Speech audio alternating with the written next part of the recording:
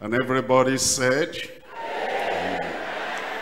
Father, we do thank you for our workers, our leaders, our pastors, our overseers, everyone present. We're asking, oh Lord, that tonight you open our eyes once again to see the calling and the commission you are giving us. And we pray, Lord, that you energize, empower everyone, enlist and engage everyone. Encourage your people, Lord, that everyone will move forward in this great assignment you have given us. And this work will prosper in our hands.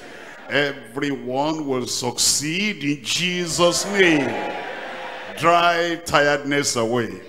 And we pray that you grant us fresh vision to do exploits for the Lord. Confirm it in every life, Lord. In Jesus' name we pray. God bless you. We're coming to Joel chapter 2. Joel chapter 2. We're reading from verses 28 and 29. Joel chapter 2. Verse 28, and it shall come to pass afterward that I will pour out my spirit upon all flesh, and your sons and your daughters shall prophesy. Your old men shall dream dreams. Your young men shall see vision. And also upon my servants and upon my handmaids in those days will I pour out my spirit. They will find prophecy. Not only prophecy, they will find the promise of God. It is the promise of the outpouring of the Spirit. And it is for the whole church. And the purpose is defined very clearly. The reason why the outpouring of the Spirit is coming upon all flesh, upon our sons, upon our daughters, upon the men and upon the women, upon the young and upon the old, is that we will proclaim the truth of God, prophesy the truth of God, declare the truth of God, teach and preach the truth of God. And then he tells us what the result will be. Look at verse 32. And it shall come to pass that whosoever shall call on the name of the Lord shall be delivered. That is when we proclaim the word of God according to the prophecy. It says there'll be good response, and the good response is people will call on the name of the Lord for their needs, and the Lord will meet their needs. We find the fulfillment of this in Acts chapter 2. Acts chapter 2. I'm reading from verse 1. And when the day of Pentecost was fully come, they were all with one accord in one place. And suddenly there came a sound from heaven as of a rushing mighty wind, and it filled all the house where they were sitting. And there appeared unto them cloven tongues like as of fire, and it sat on each of them, everyone. And it says, and they were all filled with the Holy Ghost, and began to speak with other tongues as the Spirit gave them utterance. Then, as you know the whole story already, the people gathered together, and they were surprised at what they were hearing and what they were seeing. It was then that the Lord moved Peter to rise up, and he tells us, as he told them in verse 16, but this is that which was spoken by the prophet Joel. It shall come to pass in the last days. Look at that. It shall come to pass in the last days, says God, I will pour out of my spirit upon, how many people? All flesh, and your sons and your daughters shall prophesy, and your young men shall see visions, and your old men shall dream dreams. Look at verse 18. And on my servants and on my handmaidens I will pour out in those days of my spirit, and they shall prophesy. What's the result of that? Verse 21. And it shall come to pass that whosoever shall call on the name of the Lord shall be saved. As we look at those references we have read, both in Joel and the confirmation we find in the Acts of the Apostles chapter 2, you find the outpouring of the Holy Ghost promised unto the whole church. the young and the old. The old church, that is the men and the women, is the whole church. Members and ministers are promised the baptism, the immersion, the empowerment and the endowment of the Holy Ghost for the purpose of preaching. Please understand the purpose why the Spirit of God was poured out, the purpose why the prophecy was given, the purpose why the Holy Ghost came in baptismal measure upon the men and the women, upon the young and the old, upon the old men and the young people, is for the preaching of the gospel. Acts of the Apostles chapter 1 verse 8. Acts chapter 1 verse 8. But ye shall receive power after that the Holy Ghost is come upon you. Wait there for a moment. That you there, all flesh, the men and the women, the young and the old, the aged ones and the elderly ones, everyone. And it says, and you shall receive power after the Holy Ghost is come upon you men, come upon you women, come upon you children, come upon your sons and daughters. And it tells us the purpose. And it says, and ye shall be witnesses unto me, both in Jerusalem and in all Judea and in Samaria and unto the uttermost part of the earth. We understand then the outpouring of the Spirit of God came upon the men and the women and upon the young and the old, for the purpose that they will proclaim that Jesus Christ is Savior, that Jesus Christ is Lord, that Jesus Christ is the one that has given himself as the final sacrifice for the redemption of the whole of humanity. And it says that will be done in Jerusalem, men and women, young and old. That will be done in all Judea, men and women, and the young and old. That will be done in Samaria, men and women, and the young and the old. And then it says to the uttermost part of the earth. And this particularly now is talking about this generation, because it says, come back to chapter 2 verse 17. Chapter 2 verse 17, and it shall come to pass in the last days, in the last days. These are those days, in the last days. And you understand, the prophecies given about the last days, all the other sections of this generation, they are fulfilling that prophecy. It says in the last days there will be perilous times. It says men shall be lovers of themselves. They are. And it says that men will love pleasures more than they love God and the due. And it says that men will be religious, but they will not be righteous. They'll deny the power of godliness and the due. It's now for the church to fulfill its part, that the Lord had said, in the last days, I pour my Spirit upon all flesh. And when I do that, I'm going to do it for the men and for the women and for everyone. Come to that verse 17 again. And it shall come to pass in the last days, says God, I will pour out of my Spirit upon, tell me those two words there. Tell me out loud. Upon all flesh, upon all flesh. And you see the significance of that as you come to Luke chapter 3 verse 6. Luke chapter 3 verse 6. All flesh will receive of the Spirit of God. All flesh will receive of this outpouring and this endowment and this empowerment. It tells us in Luke chapter 3 verse 6. It says, and all flesh shall see the salvation of God. Everybody, can we say that together? And all flesh shall see the salvation of God. Can we say that aloud?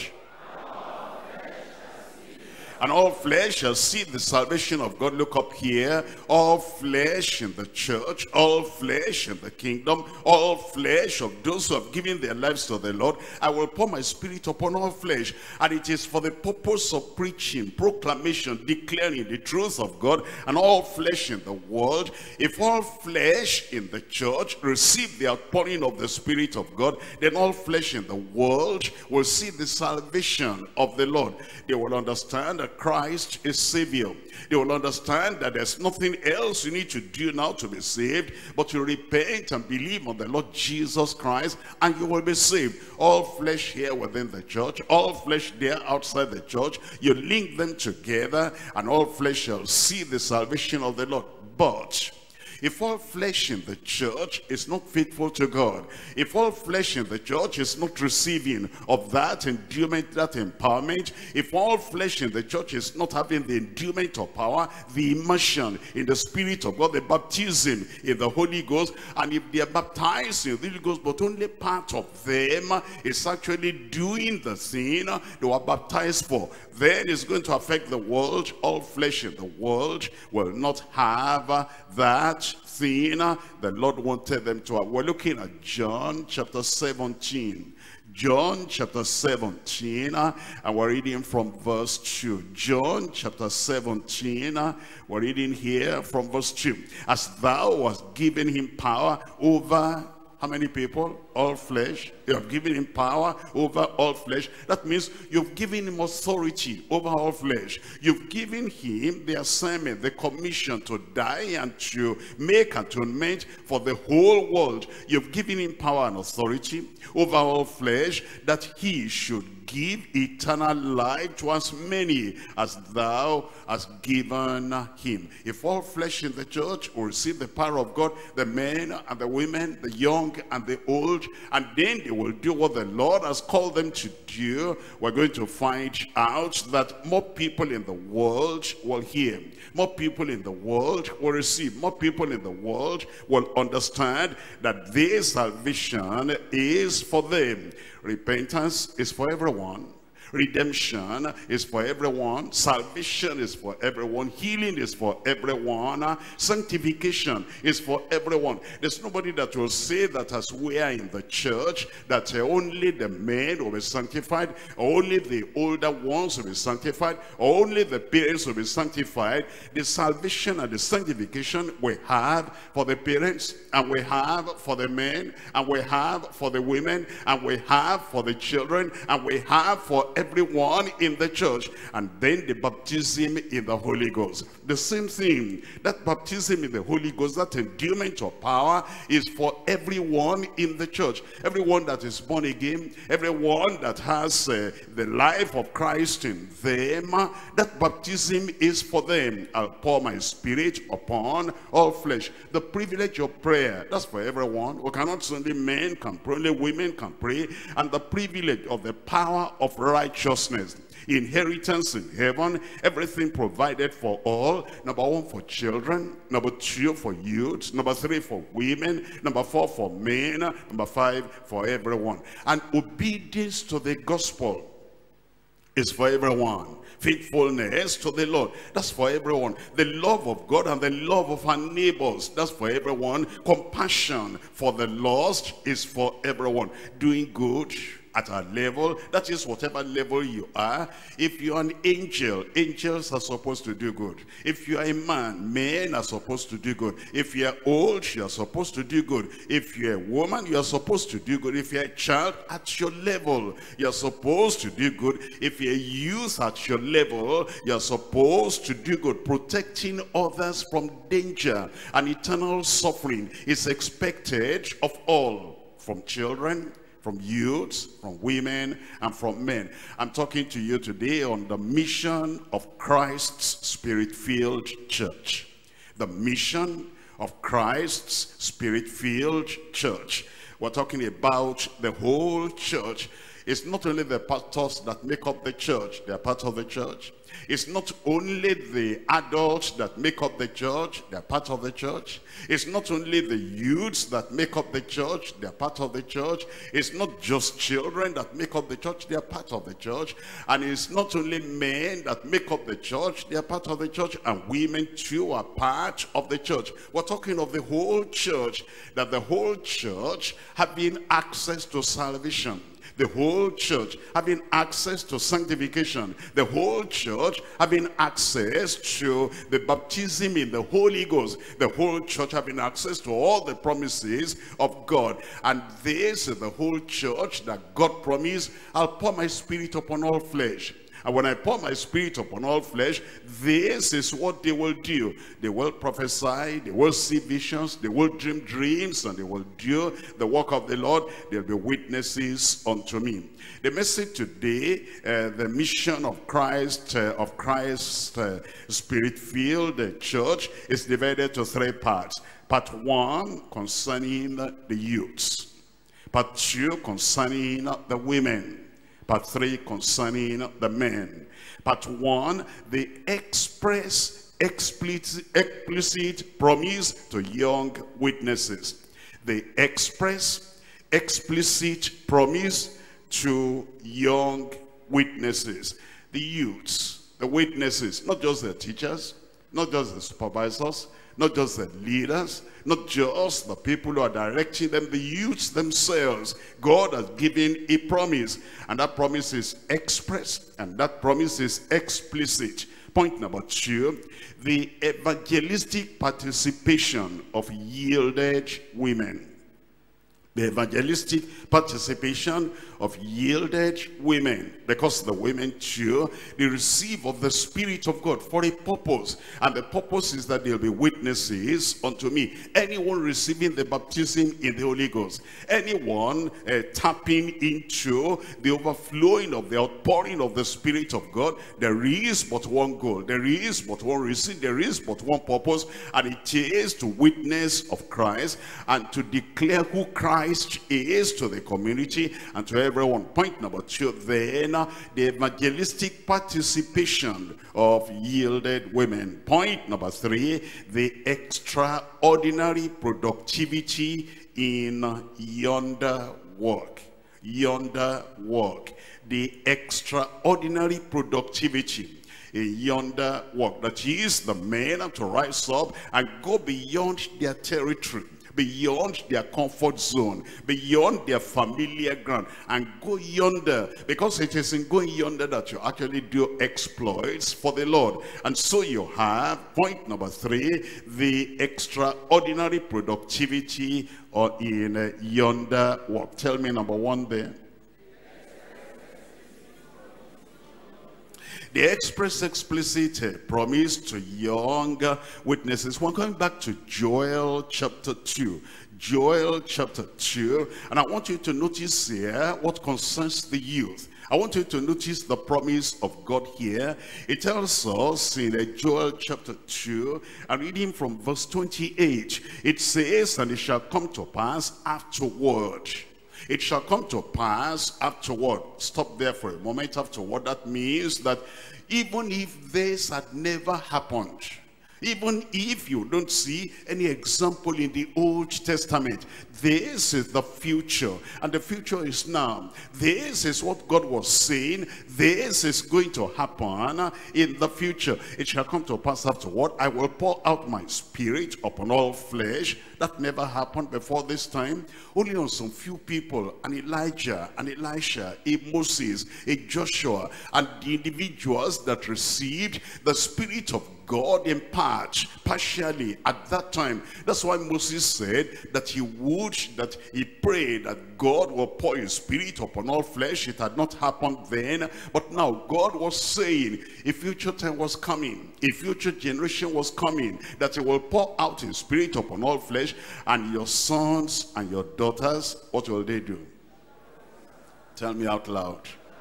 Your sons and your daughters, the young people, you see that any child that is old enough to repent is old enough to get saved. Any child that is old enough to receive the truth of salvation is old enough to receive the promise of God's love. Any child that is old enough to understand that Jesus died for humanity, and Jesus died for every sinner, and Jesus died for everyone that will call upon the name of the Lord so they can be saved. That child is old enough to repent, is old enough to receive salvation, and is old enough to tell another person of that salvation. Hold on, look at a child, even the primary school children, they are old enough to study study and to learn the many subjects they're learning at school. And the message of salvation, you can write in only one page about the fact that, man has sinned, man cannot save himself, and Jesus Christ has come to save him, and he whosoever will call upon the name of the Lord shall be saved. A primary school child can understand that. A primary school child should be able to learn that. They learn things, they memorize things that will run to pages, and then they come out and they recite them. They do drama, and they do recitation, and they do writing, and they answer questions, and many questions they answer, they are more difficult than the simple gospel message. And so God said, I'm going to pour out my spirit upon your sons and upon your daughters. Those children, when their parents are sick, they care for them. They're old enough to care. Those children, they're old enough to get concerned. If something is happening somewhere that they feel is going to endanger life, they can give us an alert. They're old enough to use their telephone. They're old enough to be able to call our attention to something.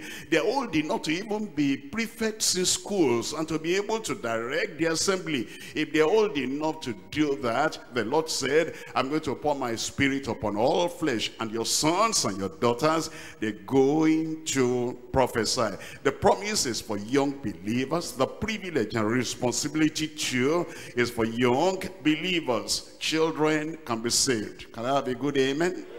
Children can be sanctified. Can I have a good amen? And then here we have the promise and the privilege. Children can be filled with the Holy Ghost. We're not even talking about secondary school children. Look at what secondary school children can do. And those secondary school children, they can do good, and they can do something not so very good too. If they want to stop all the teaching and lessons at school, they can mobilize themselves. If they want to kind of do any evil thing to a teacher that they don't like, they can talk to themselves convincingly and do that. If they want to close up the school, they can talk. They're so energetic and they're so intelligent, and they can talk convincingly, almost like politicians, and close up the school if they wanted to. And not only that, on the good side, look at all the good lessons and the subjects they're learning, and they're able to learn all those lessons and retain everything. What the average teenager can retain in knowledge will be very difficult for older people to retain and understand. If they can do that, then they can preach the gospel. I said they can preach the gospel. If you read the New Testament, the New Testament is not as difficult as the Shakespeare they're reading, as the literature they're reading. And the New Testament they're reading is not as difficult as all the conjugations they make in English language, as all the preces they have to do, as all the questions they have to answer in the English language, all the geography, all the history, all the civics, and all the home economics they learn, they are more difficult than what you read on the pages of Gospel according to St. John. Look at the language of Gospel according to St. John. For God so loved the world that he gave his only begotten Son, that whosoever believeth in him should not perish but have everlasting life. Look at the vocabulary there. God, one syllable, so, one syllable, world, so syllable, love the world. Is one syllable, and it's easier than many of the chemistry equations they have to balance. It's easier than many of the mathematics things they have to do, and all the physics they have to go through. The Bible is actually easier, and the message of the gospel is for the young people. Once they receive that gospel and have experienced it, they have tasted it, they also now, they have the power of the Holy Ghost, and they go to reach out with the gospel. They can do it, and they will do it. We're going to tell them, this is your work, this is their work. How can they do that? Number one, they can reach siblings of the same parents, siblings, brothers and sisters of the same parents. That's not difficult. Not only that, number two, they can talk to their parents. They know how to get things out of their parents. They know how to make their parents take some decisions. The decisions for eternal life, the decision to get to heaven. Those children should be able to do that. They're young relations, cousin, uncle, fellow relations. They can talk to them too and show them the way of the gospel. They can talk to their playmates. They play together and they know the rules of the game. Now they must know the rule of getting to heaven, and they must understand how we repent. They must understand how we believe. They must understand how we make covenant with the Lord so we can be saved. Tell me, some of these children, those who have not come to the Lord, they know how to make covenant with Satan, and they know how to bring other children to make covenant with Satan. They know how to, threaten them with judgment, and they know how to kind of invite them with some carrots and with some things that those children want. If they can do that for the devil, they can do this for Christ. And they can invite, they have playmates, they have friends, they can talk to their friends about salvation. Because God said, I'm pouring out my spirit upon your sons, upon your daughters, so that they will prophesy, they will proclaim, they will preach. And they can talk to their schoolmates and classmates and their helpers and carers at home. They have carers at home, they have helpers at home, they have maids at home, and they are more familiar than their parents with these carers and the helpers. Not only that, there are orphans. They should have pity on orphans. They have parents, they have care, they have money, they have quite a lot of things, provisions for them, and they can talk to their neighbors too, and they have contacts. Many contacts they have contacts here in the community. They have contacts in other countries. They have contacts on their phone. They use social media. And therefore, these young people, the gospel is with them. And once the gospel is with them, the means of spreading that gospel is also with them. They have inquirers and seekers. And these people, they can reach out to. They reach them with the gospel, because that's what God said, that when the Spirit of God comes upon your sons and your daughters, they shall prophesy. They will in Jesus' name. Acts of the Apostles. We're coming back to Acts of the Apostles, and I'm reading from chapter 2. Acts chapter 2. I'm reading from verse 17. It says, and it shall come to pass in the last days. This especially for the last days. And this especially for the days in which we're living. It shall come to pass in the last days, says God, that I will pour out of my spirit upon all flesh, and your sons and your daughters shall prophesy. Your sons and your daughters shall prophesy. Now there are parents that will make their children to study academic subjects. Therefore, education. They go to the regular school. After coming back, they have lessons for them too. They have teachers for them, and those children don't study any other thing. But it's not just you remember, all work without play makes Jack a dull boy. All academics without any hobby, without any kind of openness to go and do some evangelism, interact with the community. Everything is not going to help the child, but you balance up the life of the child. You're encouraging the child, train up a child in the way he should go, and when he's old or when he's older, he will not depart from it. Yes, academics, then evangelism. I said evangelism. If you have not added that to the lives of your children, add that. And then our own school children, the school outreach. We're talking about success. Yes, success plus soul winning. We're talking about education with evangelism. We're talking about making it in life. God will promote you. You'll be head, you'll not be the tail. What happens to a dumb head? A head that is never talking, a head that is never challenging others around. That's not a head. A head must be able to talk to others. This is what God has done for me. He can do the same for you too. Let's understand. Look at verse 38 of that same chapter 2. And then Peter said unto them, repent, and be baptized, every one of you, in the name of Jesus Christ for the remission of sins. And ye shall receive, tell me, the gift of the Holy Ghost. But look at this, for the promise is unto you, parents, and to your, tell me out loud, and to your, the children, the youths, the children and the youth, they're supposed to have the power of the Holy Ghost too. And to all that are far off, even as many as the Lord our God shall call. When that happens, when the young people receive the Holy Ghost, the touch of the Holy Ghost, the transformation of the Holy Ghost, the triumph we have in the Holy Ghost, what do? Acts chapter 1 verse 8, but ye shall receive power after that the Holy Ghost is come upon you, and ye shall be witnesses unto me both in Jerusalem and in all Judea and in Samaria and to the uttermost part of the earth. Are there children in Jerusalem? They should talk to them. Are there children in Judea? The children who are born again should talk to them. Are there children in Samaria? Those who are born again should talk to them. Are there children here in the uttermost part of the earth? Here in our city, are there children? On the streets, are there children? In the hospitals, are there children? And in the schools, are there children? In the neighborhood, are there children?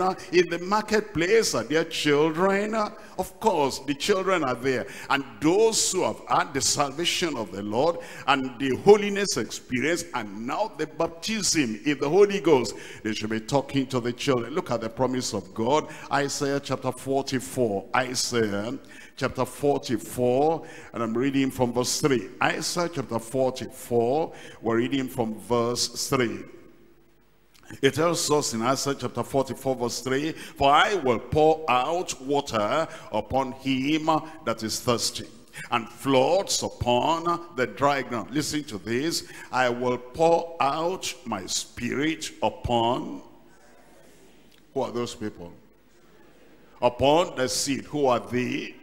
I will pour my spirit upon thy seed. You see, God had that intention. It's not only in Joel, it's not only in Acts chapter 2, that the children, thy seed, will have the Holy Spirit and my blessing upon thy offspring. The offspring, your children. We're looking at Isaiah chapter 59, verse 21. 59, verse 21. In verse 21, as for me, this is my covenant with them, says the Lord, my spirit that is upon thee, and my words which are put in thy mouth shall not depart out of thy mouth, nor, tell me, out of the mouth of thy seed. As the parents, as the men, as the women are preaching the word of God is in our mouth. It says the word of God is also in the mouth of our seed. Nor from the mouth of thy seed, says the Lord, from henceforth and forever.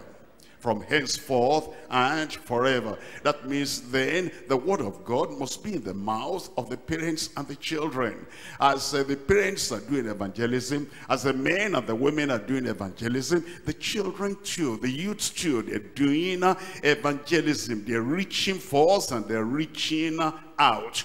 Actually, we look at Jeremiah now, chapter 1. Jeremiah chapter 1, and I'm reading from verse 4. Jeremiah chapter 1, verse 4. While we're opening Jeremiah chapter 1, verse 4, remember that when Moses was a baby, and Moses was put in a basket, and on River Nile, at the shore of River Nile, it was Miriam, a teenager at that time, that stood by when the adults could not do that. And when Pharaoh's daughter came and said, this must be one of the children of the Hebrew women, immediately Miriam came out and said, can I go and find somebody for you that will take care of that child for you? And she said, go. And Miriam went to call. Who did she go to call? The mother. She was wise enough to do that. If Miriam could do that at the age of 12 and provide and protect a deliverer for the whole nation, our children can do that. Our children can love, our children can care, our children can tell other people how they can be saved. There was a maid that the Syrians had gone out to take during the time of war. And this maid, just a teenage girl, was in the house of Naaman. But Naaman was a leper. And then she observed that, and nobody could tell them how the leprosy will be cleansed. But the maid said, well, my master, if my master will be with the prophet in Samaria, he'll be cleansed of the leprosy. From that word, from that maid, a young person, they told Naaman about that, and then they told the king. That's how Naaman eventually got cleansed from leprosy. If those children could do that at that time, our children can talk for Jesus. They can witness for them. But we have to tell them, we have to mobilize them, we have to show them the scriptures, that the Spirit of God is coming upon them because of this preaching of the gospel. Jeremiah chapter 1, I'm reading from verse 4. Then the word of the Lord came unto me, saying, behold, before I formed thee in the belly, I knew thee. And before thou camest forth out of the womb, I sanctified thee, and I ordained thee a prophet unto the nations. Then said I, Lord God, behold, I cannot speak for, tell me. Now Jeremiah is not talking, but you know, we the adults are saying they cannot talk because they're children. We're saying that they cannot do it. We cannot make the young people to go and talk to young people. We cannot make the young people to go and witness to young people. We cannot make the young people to go and tell the young people like themselves that they ought to be born again. Because as Jeremiah said, we are saying for the Jeremiahs of today, the Samuels of today, that they cannot talk. Well, look at what God said. But the Lord said in verse 7 unto me, say not, I am a child, for thou shalt go. Children will go. The youths will go. The teenagers will go. The college students, university students, they will go. For thou shalt go to all that I shall send thee, and whatsoever I command thee, thou shalt speak. Be not afraid. Children might be afraid, but do not be afraid of their faces, for I am with thee to deliver thee, says the Lord. Then the Lord put forth his hand and touched my mouth. And the Lord said unto me, behold, I have put my words in thy mouth. Our teenagers, God has put his word in their mouth. Our sons and our daughters, God has put his word in their mouth. Our college students, God has put his word in their mouths. Our university students, God has put his word in their mouths. And the word will not die in their mouth. The word will not be buried in their mouth, but the word will come forth. The word will come out. The word of salvation will come from the sons and the daughters, and they will prophesy, they will declare the word of the Lord in Jesus' name. And look at verse 10. See, I have this day set thee over the nations and over the kingdoms to root out. He's talking to Jeremiah, a child, and to pull down, and to destroy, and to throw down, and to build, and to plant. Moreover, the word of the Lord came unto me, saying, Jeremiah, what seest thou? It wasn't God talking to another person and then to go and tell Jeremiah. God was talking to Jeremiah directly. God will talk to our children, and God will talk to our youths, and they will be bold, and they will declare the word of God with the power of the Spirit of God in Jesus' name. And we adults, we will not hinder them. We will not discourage them. We will not stop them. We will not say, this is not your area. It's for the whole church to take the whole world to the whole world. And I said, I see a rod of an almond tree. Verse 12, then said the Lord unto me, thou hast well seen, for I will hasten my word to perform it. He will hasten his word. It will be performed in Jesus' name. We're coming to point number 2 now. Point number 2, the evangelistic participation of yielded women. We're coming back to Joel chapter 2. Joel chapter 2, and I'm reading from verse 28. Joel chapter 2, verse 28. And it shall come to pass afterward that I will pour out of my spirit upon, tell me, I can't hear you. I want to hear you more.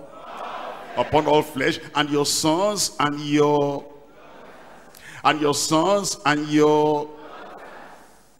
the The daughters, are those males or females? Females, women, shall prophesy, and your old men shall dream dreams, and your young men shall see visions.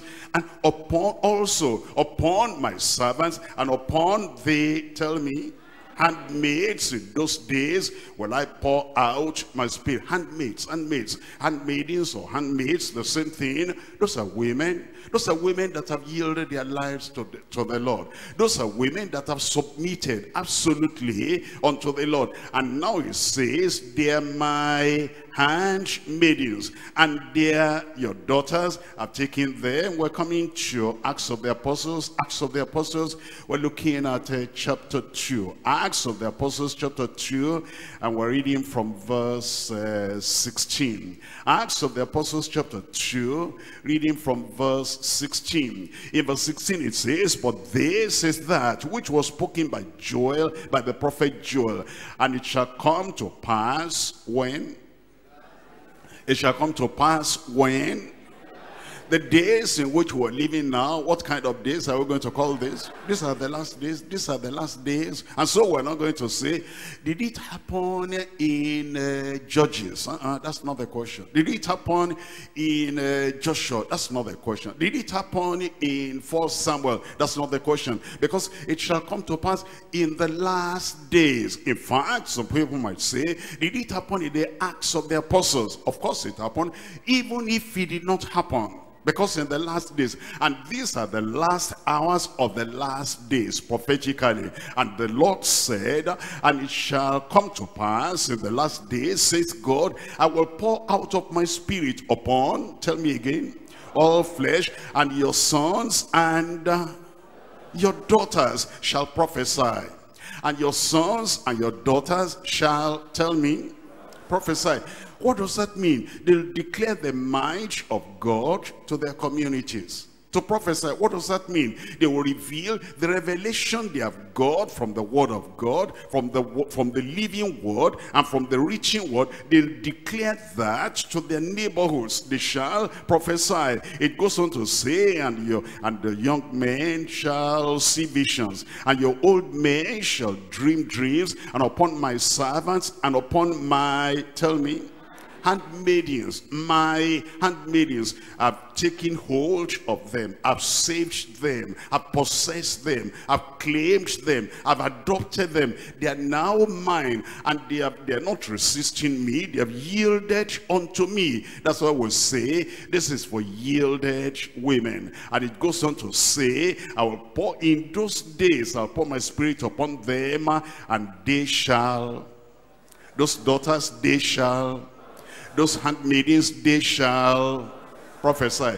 Look up here for a moment. You understand?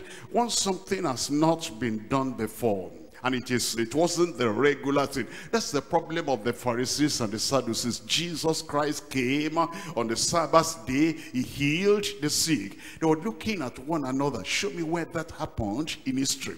Show me where that happened 400 years ago. Show me where that happened. A tradition. This man, they were referring to Jesus Christ, is going to trample upon our tradition. It's going to disrupt and disorganize our tradition.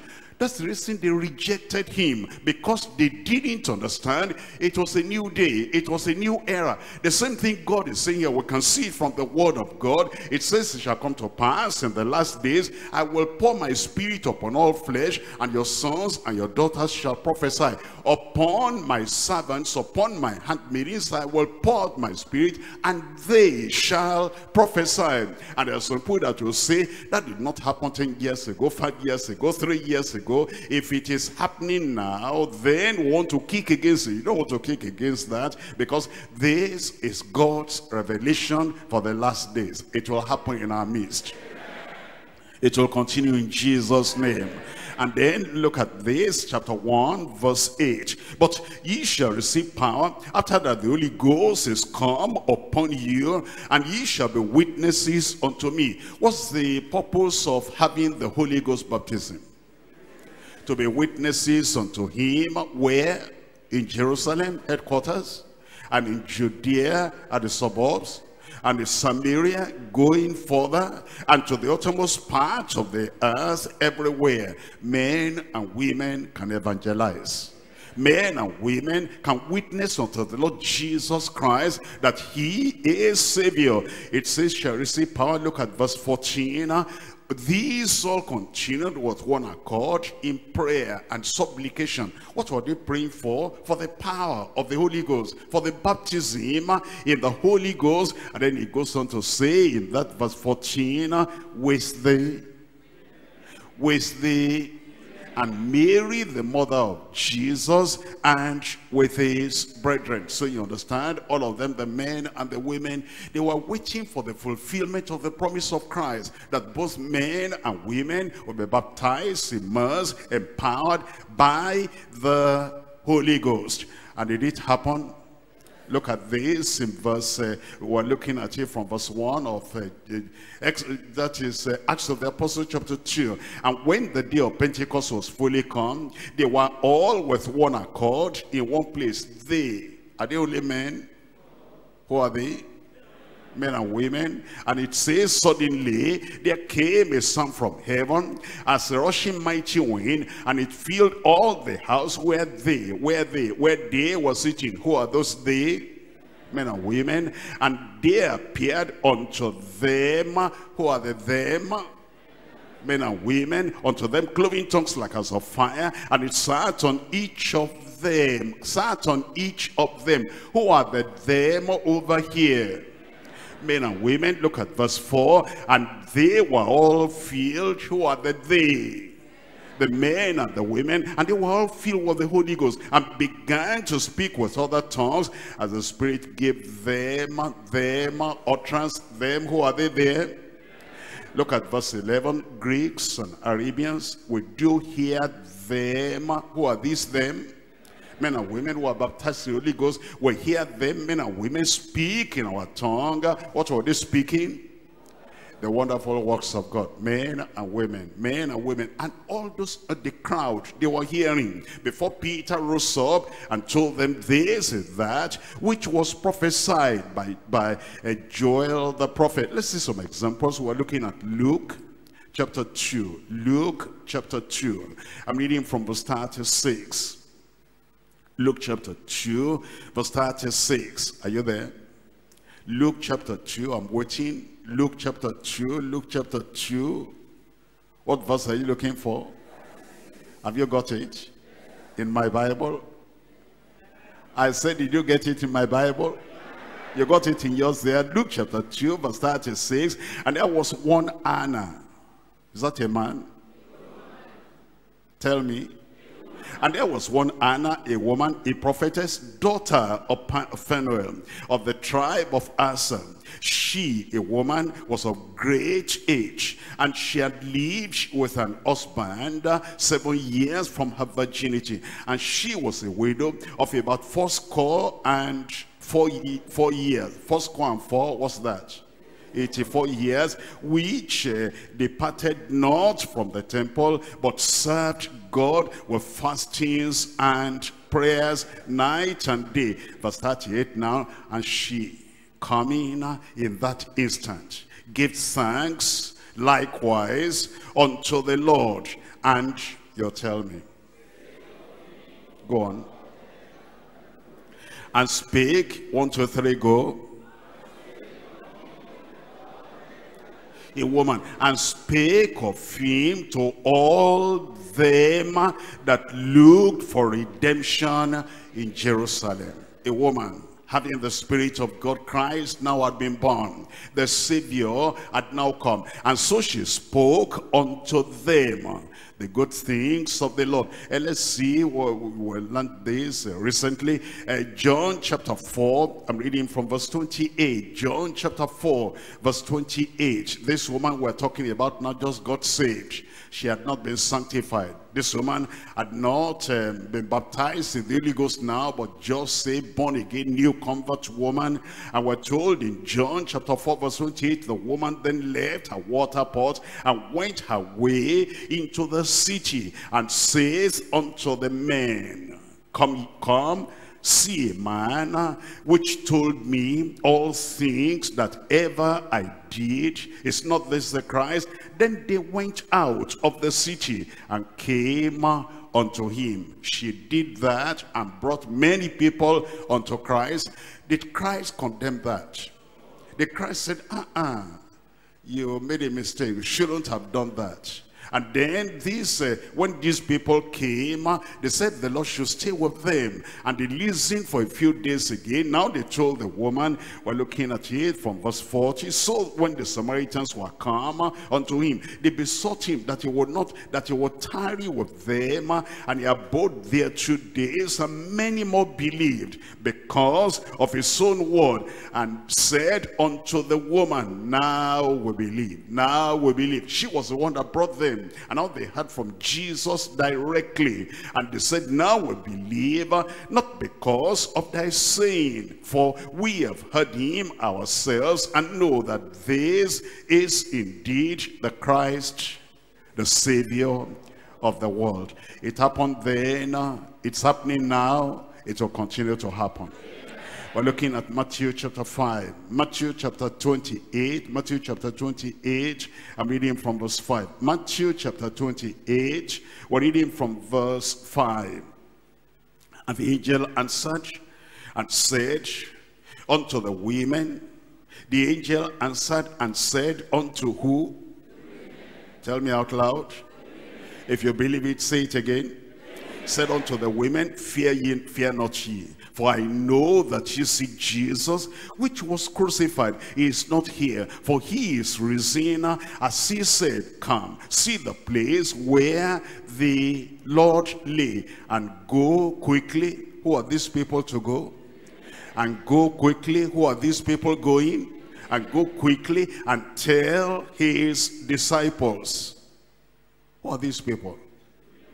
I said, who are these people? They were to tell about Jesus. That's evangelism. That's assurance. He's not dead again. He's risen from the dead. And because he's risen from the dead, he gives us life. And the angel said, go tell his disciples, he's risen from the dead. And behold, he goeth before you into Galilee. And there shall you see him. And lo, I have told you. And they departed. Who are they? Women. And they departed quickly from the sepulchre with fear and great joy, and did run to bring his disciples what? Verse 9. And as they went, who are these they? Women. And as they went to tell his disciples, behold, Jesus met who? The women. Behold, Jesus met them, saying, all hail. And they came and held him by the feet and worshipped him. Then Jesus said unto them who? Women, be not afraid. Go tell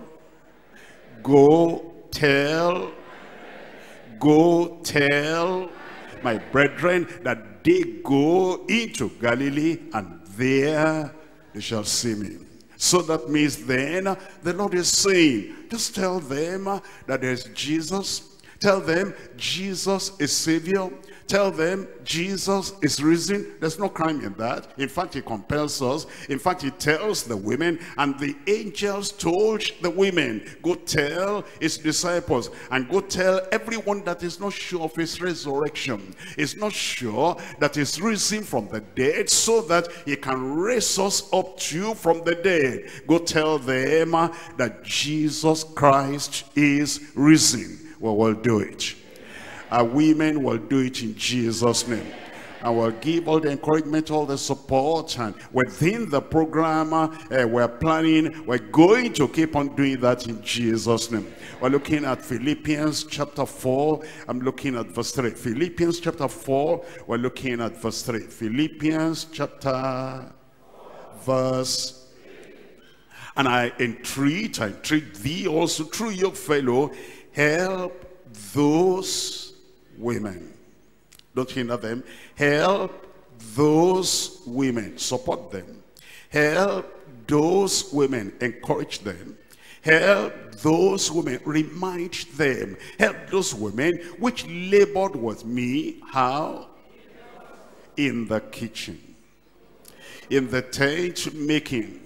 Here Paul was saying, there's some women helping me. You know, I do tent making, I do preaching. They cannot preach, but they can help me. Bring the rope there, bring the stake there, bring that tent there, help me carry this, help me carry that. Is that what we're saying?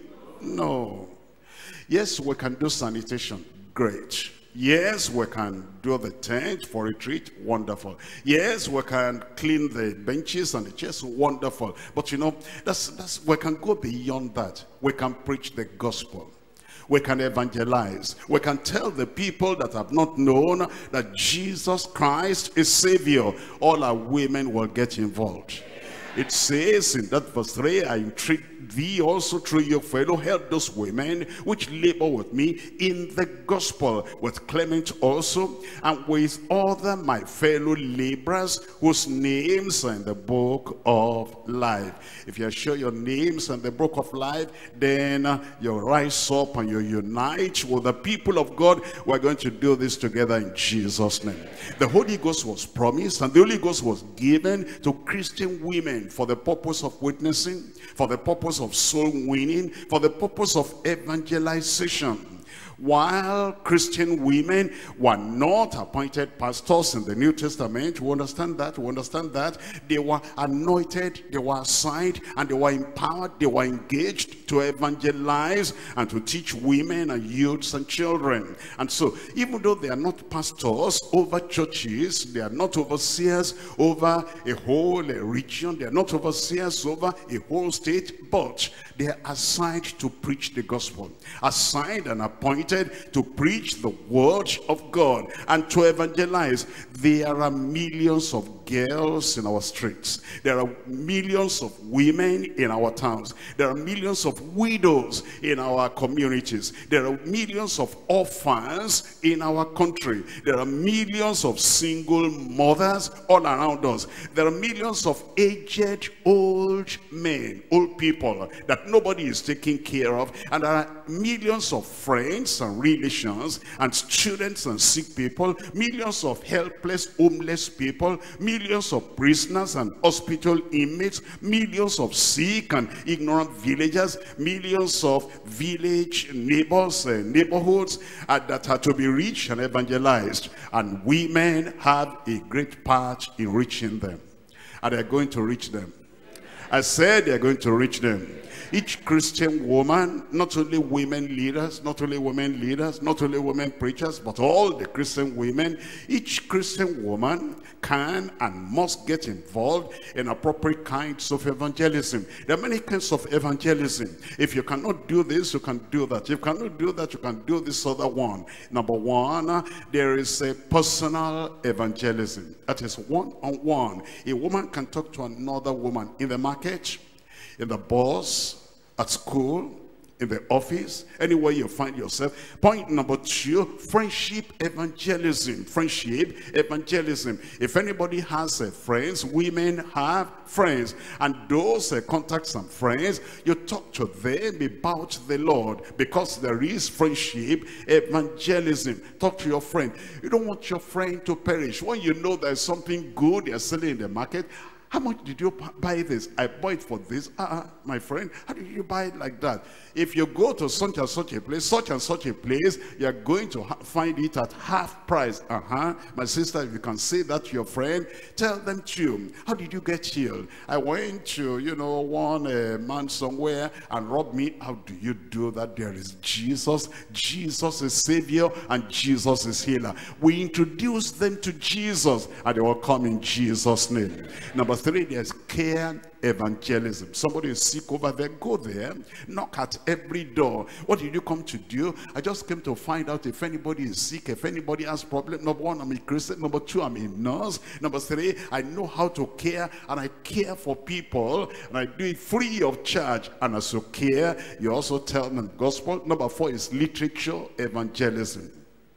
Literature evangelism. Women will do that, and those of us who are women in this church, everyone hearing the sound of my voice now, you will do it. And then number 5, we have neighborhood evangelism. Look at all your neighborhood. And then your neighbor, they know you go in, you come out, and they know you as a deeper life, a sister. They know you as, they might even call you pastor, call you any name. And yet, you are not telling them.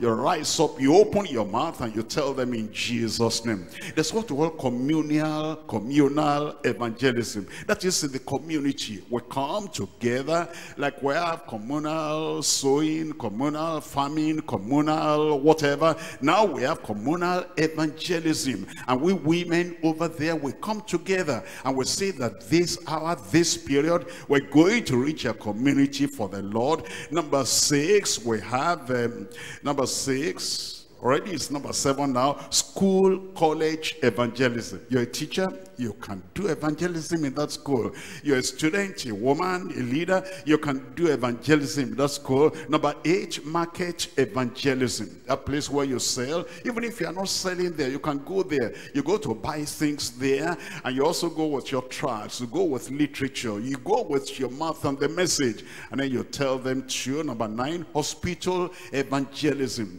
There are private clinics, there are government hospitals, and they have open hours, free hours, when you can go in there and quietly and wisely you introduce those inmates to the Lord Jesus Christ. Number 10, there is prisoner evangelism, and there are women prisons that men do not generally go to, and you can go there. The social media evangelism. You can use your phone, you can use your iPad, you can use your desktop, you can use quite a lot of things, email, social media evangelism, and there's mass crusade evangelism, where we gather people together in their hundreds, in their thousands, and here is the woman evangelist, and is talking to them and bringing them to the Lord. And it's very simple. It's just to say that all have sinned and come short of the glory of God.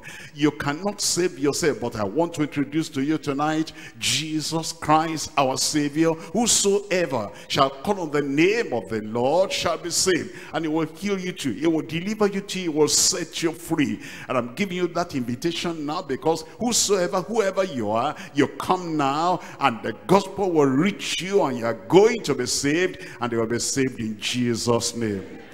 We're saved to serve. Every woman is saved to serve. We're sanctified to save the lost. Every woman is sanctified to save the lost. We're baptized to bless others. You're baptized in the Holy Ghost. This is the purpose. We're revived to rescue the perishing. We're born to reproduce. Therefore, this is the time for you to consecrate yourself and to say, I will do the will of God. We will do it in Jesus' name. We're coming to Acts of the Apostles chapter 8. Acts of the Apostles chapter 8, and I'm reading from verses 3 and 4. Acts of the Apostles chapter 8, verses 3 and 4. As for Saul, he made havoc of the church, and entering into every house and healing men and, tell me out loud, men and women, committing them to prison. Therefore they that were scattered abroad. Who are they? The men and the women, the men and the women, all those men and the women that believed in the Lord Jesus Christ, and they say, yes, now we are for Christ. Saul made havoc of the church, and he went to every house. He was looking for men and women. He wasn't looking for men alone. He persecuted both the men and the women, and he said, hailing men and women, committing them into prison. He says, therefore, because those men and women were now running away from the persecution, therefore the men and the women that were scattered abroad went everywhere. What were they doing? Preaching the word. The women were preaching the word everywhere they went. Personal evangelism, mass evangelism, community evangelism, crusade evangelism. It happened then, it's going to happen now. You will do it. Women, I said you will do it. Nothing will stop you. Nothing will discourage you. You'll be fruitful in Jesus' name. We come to point number 3, the extraordinary productivity in yonder work. The extraordinary productivity in yonder work. I want you to underline that word yonder, yonder. The farmer, the sower must go yonder, beyond his house, before he can sow. The farmer must go yonder, beyond his territory, his familiar place of abode, before he can reap, before he can be fruitful. The fisherman must go yonder, beyond the shore, before he can catch much fish. So if you are just, in one place, I'm a pastor too, but we need to go yonder. I'm a leader too, but we need to go yonder. I stay here, I minister here. I've been doing that too, but you need to go yonder. It is in the going yonder, beyond your familiar meeting place, that you can reach, you can evangelize, you can transform Jerusalem. And then you go yonder, beyond Jerusalem, you get to Judea. And then you go yonder, you go to Samaria. And then you go yonder to the uttermost parts of the city, uttermost part of your local government, uttermost part of your region, uttermost part of your state, uttermost part of your nation. We go yonder, beyond, and we're going to do exploits. Give me a good amen. I can't hear the voice of the men. The men, the women are now saying amen for your behalf. Now only the men were going to go yonder in Jesus' name.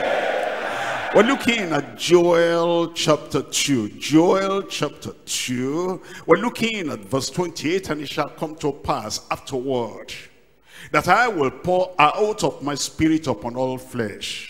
And your sons and your daughters shall prophesy, and your old men shall dream dreams, and your young men shall see visions. And also upon my servants and upon my handmaids in those days I will pour out my spirit. And then he tells us in verse 32, and it shall come to pass, as we do what he has called us to do, as we go where he has sent us to go, as we proclaim the word he has implanted in our hearts, as we prophesy, as the Holy Ghost is spurring us, turning us to prophesy, it shall come to pass that whosoever shall call on the name of the Lord shall be delivered. Acts of the Apostles chapter 2. Acts of the Apostles chapter 2, the old men will have new dreams. A dream of where to go beyond our local territory. We're going to do greater than we have ever done. We're going to do exploits in Jesus' name.